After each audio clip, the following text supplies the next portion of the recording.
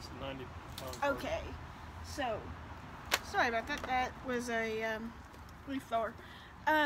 Next, I'm going to show you a thing called a slate and stylus. This is a bigger version of what I'm going to use. I'm not going to show you this today because it doesn't really fit in with this video.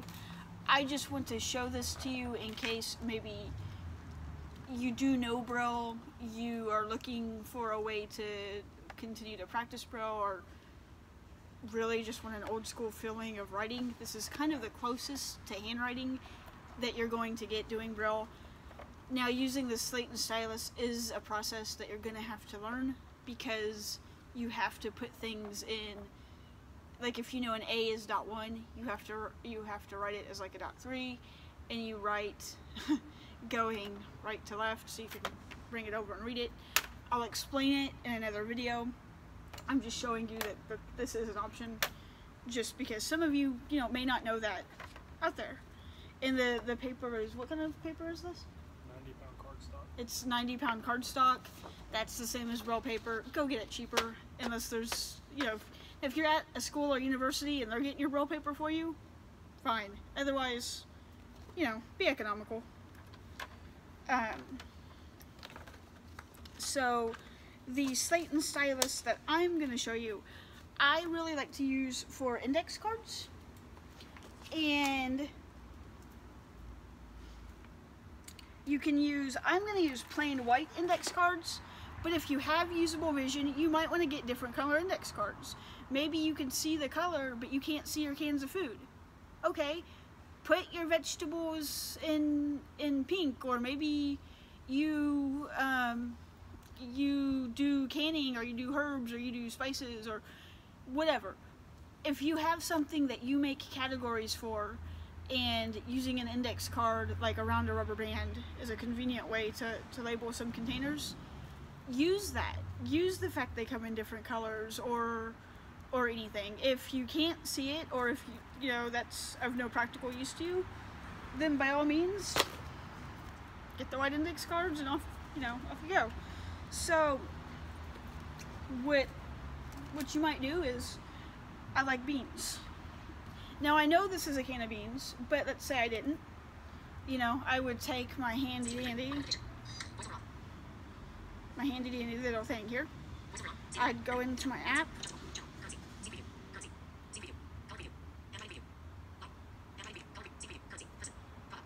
Product. And it's not working. Okay, let's see. I'm going to close out of this because it's not working. We're just going to go back into it. Alright. Document, person, currency, something.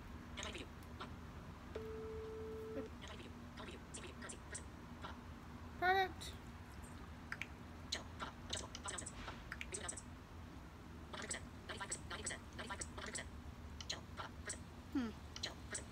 Okay, well this actually is not working for some reason right now. Usually I promise you it does. It's just... here we go. Okay, it didn't work under product. It does work under short text. It's telling me it's refried beans. Technology isn't great. You're gonna have to troubleshoot and play with it. But it is refried beans. It does know that. We can all label happily now. So let me turn off my voiceover so it's not going on. So we're gonna take it. We're going to open the little slate and stylus, which if you've never seen or don't know what a slate and stylus is, it's a device that you can open and shut. You put the piece of paper into, you shut said device, and then it has little notches that you can fill. You can fill the little cells, and it has little notches where you can fill the different Braille dots. I will describe it better in a better video, I promise. So I'm taking my index card, I'm putting it in my slate and stylus, and if I was really doing these, this would be the index cards would be the kinds of things that I would keep and reuse over and over and over. So I would take time, I'd line them up, I'd make them look nice. You don't have to. Obviously, as long as it's functional and as long as it works for you, that's all you need to know. There are different shaped styluses that you can get. I'll describe those to you after I do this. The benefit is, if you have arthritis, if you have something wrong with your arms, if you find that you just absolutely love slate and styling, and that is the way that you're going to take your notes, you might find some more comfy. I mean, back in the day, people, this is what some people used to take their university notes and stuff with, and I'm not suggesting anyone go that crazy and throw out the Braille note takers. I'm saying if you're on an income, or if you just need to jot something down quickly, this might be your way. You might find it therapeutic. I don't know. So I'm just going to put this on my lap, and I'm just going to put the word beans in here. So B, EA sign, N,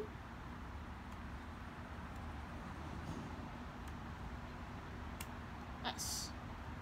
And I have not used a slate and stylus in years. So let's see how it came out. I'm a bit worried I didn't. Beans. Came out as beans. So then what I would do is I would take this, put it on the can like this, get a rubber band, boom, it's labeled. I can now reuse this over and over again. I like to keep little index cards in just like, you can get the little box that people have for keeping notes, or for like an address book or whatever. It's just a hard cup box. You can also just keep them in a plastic bag. I like to go with a box because it keeps the Braille from getting worn down. Completely your choice. You know, there is another way to label things called a Braille labeler. Now, a Braille labeler, it's plastic. It has a wheel on it with different Braille characters. Both, there's grade 1, some grade 2. The tape goes in this little compartment. You can fill a compartment at the top. You have a little slot you can fill. You pop it up. The tape comes in these little rolls, and you can fill a spot where the tape comes out. And so you hold that part up, you take the tape out of its little slot, and you can fill a little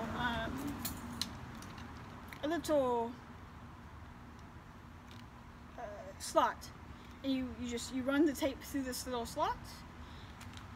You close this part down. You gently pull on the trigger until you feel the tape come out of here, and you're ready to Braille. This is called a Ryzen Braille labeler. I don't have a preference in a Braille labeling brand. I'm not trying to market for this. I'm just telling you that because the Braille labeler that you get might be slightly different. That's all.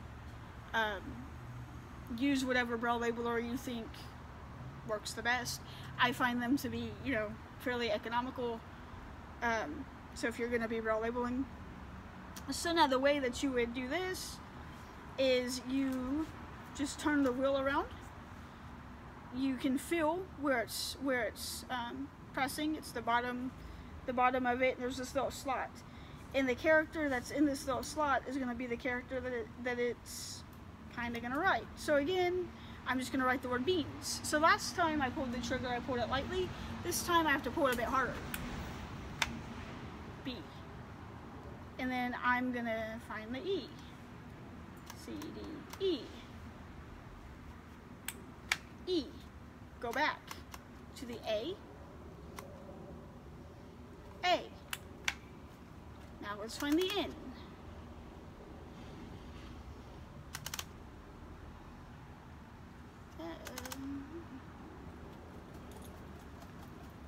G, H, I, J, K, L, M,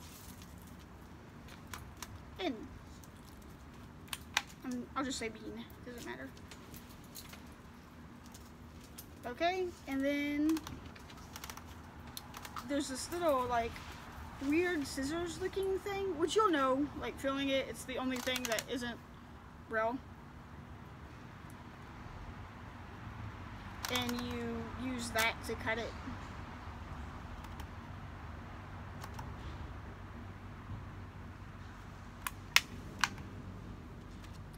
Then it just makes no tape. Oops. And then you just peel the tape off the back, and you stick it on the can. Again, it's labeled. Either way is perfectly fine. Because I'm cheap, honestly, and I really try to be mindful about my use of products. I tend to use this more for products I'm gonna have a long time. Spices, herbs, something of that nature, something that I'm going to get several months of uses out of it. But yeah, you don't have to. And also, if you live by yourself, honestly, a Braille labeler or Braille labeling things probably isn't as necessary. I just know for me that living with people, it's unrealistic to expect people to put things back in places where they go and things like that. So you know, I would suggest at least thinking about it. Also, if you have a child who is blind, and if you're watching this on behalf of them, put Braille on everything that realistically you can put Braille on. Make it as accessible, as normal as you possibly can for them. I know it sounds silly, I know it sounds stupid, but as a sighted person, you're able to go see, that's a can of beans, that's a can of corn. You know, strive for at least your house to be that accessible for your child. Have Braille be no more different than print or anything else. Because if you treat Braille as some kind of foreign, hard, alien concept, that's going to be how your child, you know, treats it. And that's going to put, you know, kind of a negative connotation in their mind about it. So again, the more normal, the more mainstream that you can possibly teach Braille, honestly, the better off, you know, you're going to be. So we've talked about the Braille labels. These are just the different Braille label styles. This style, it has more of a pointed, or more of a place to kind of rest your finger, which might be comfortable. This style is round, and it's very similar to this. They're both very round. This one is more of a knob shape, and this one's more of just a big, kind of almost eraser shape. They just come in different shapes, different sizes. Find what's more comfortable for you. You know, go for it. Again, I realistically know that you're not going to be, you know, more than likely writing with your slate and stylus for hours and hours and hours. But find something that's comfy. You never know when it might get you out of a jam. And it's just kind of just fun to practice with. You know. Okay. So there are different labels that you can use. You can put your Braille things on this. These are rectangles, and they have almost a keychain type of thing. They have a whole bunch. These might be good for labeling keys or just other little things that you might want to label. You know, you might have something very specific. So just look, see what kind of labels, you know, are kind of out there. Like these come in different colors. So again, if you have reliable color vision, don't be afraid to use it for your labels. These are kind of like luggage tags, is how I would describe them. And they're a square with a pointy thing coming up. You take the pointy thing, you put it through the hole, it makes a loop. It's like a luggage tag. This is what I plan if I need to label stuff in my garden, because they're more resistant. So that's kind of going to be my main plan for these. But again, you might have something else. I might label things in the garage, or if you vacuum seal like your clothes, especially people that live like up in the north where you change your wardrobes, your summer wardrobe and your winter wardrobe, and you have the air vacuum bags, that's where something like these little tags that are more like keychains come in handy. Just try it. It's trust me, the ability to know what stuff is without having to go grab a sighted person or open your stuff to find out is good. Alright, the last thing that I have to show you are just bump dots. And some people, you can also use puff paint, because puff paint puffs up and you can feel it. You can also go with bump dots. And these are just little dots. They feel different. So again, if you are low vision and you do have some usable vision, or if your vision is light dependent, or if you are working with kids, or if it is your child and maybe they are losing their sight, this is a good transitional product, because you can also again use it for totals. I would use these for like the oven or for the stove. Anything involving knobs is very, very handy, just to be able to line things up. Conceivably, you could also, if you really wanted to, I guess, put them in different patterns. That wouldn't be my first choice of it, but maybe you're working with younger kids. Maybe, you're working with a 2-year-old or a 3-year-old. There is some, practical applications there possibly. Get creative. Find out what works for you. I'm in no way an expert on you, your situation, your child, your client, anybody else's situation. Everybody is an expert on their own life and on their own blindness and on their own abilities. My main goal is just to show you what products are available to you, to give you some kind of idea of how I might go about using them. But I guarantee you, there are people out there that are going to watch this and say, well, why didn't you just do that? And they're right. There's a million different ways to do the same thing, and there's people that have had much better ideas than I have had. So, I mean, if you think something's going to work for you, do it, try it. If it doesn't work, oh well. My main thing is, before you go out and spend a lot of money on something, see if you can find a more affordable option. If there's something that you want to know how to do, need to know how to do, if there's a problem you're having, if you can't figure out how to do a daily living skill, let me know. I'll try to problem solve for you, and you know what? I probably might not be the one to come up with the idea, but I will ask people. I will help get you a think tank of people to come up with a solution. There's a lot of free apps for the iPhone, for Android. I'm going to try to get a Google phone and an Android phone just so I can look at what apps are available, because I have to be honest with you, I've had an Apple phone for so long that I don't know what is all available that isn't Apple. I do know that Android and them are making leaps and bounds about what they have to offer. So by all means, if you have any really usable apps that are Android or Google friendly or whatever, let me know. I'll be more than happy to at least talk about them or point people in the right direction. So as always, I'm not sure if I'm going to leave commenting open on this video or not, just because I'm kind of busy, and checking up on comments as they start coming in, it would be very time consuming, and I want to make sure I don't miss anything. So if you have something really important or any burning questions, you can email me at blynddde1@gmail.com. I'll be happy to try to answer any questions that you have. If there's any products that you want to know specifically about, let me know. If I don't know about the product, I will either talk to somebody, or I will have someone make a video or do an interview or something about a product. If there's any basic skills that you want to know how to do, let me know. I will hopefully in the next few videos be covering dog guides, the process of getting dog guides, some of the laws and misconceptions about dog guides. If you have any questions about that, let me know.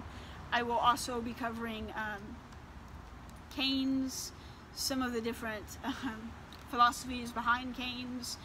Now, I'm not an O&M instructor. I do not pretend to be an O&M instructor. Please, if you need a cane, get in contact with a certified, well, not necessarily certified, but get in contact with a competent orientation and mobility instructor, because I can tell you that O&M is one of the biggest hindrances in people feeling like they can go out and be independent. If you are struggling with O&M, talk to somebody and practice. And I know that sounds very patronizing, but that's all you can do. If you have a child, let your child practice with their cane. Yes, I know it's scary. I know it's terrifying. I know you're thinking about the 100 million, 52,000 billion, trillion, kajillion different ways they might fall, twist their ankle, get hurt. Oh my God, there's steps. It's okay. I promise it is okay. I have traveled internationally using a cane and using a dog. I've survived. I've lived to tell about it. It'll be okay. But please, you have to let your kid do it, because you really don't want to be going to your kid to college or out on a date when they're 26 because your kid didn't learn to cross the street. So, anyway, thanks. Hopefully this helps somebody. Get in contact if you feel like you have any questions.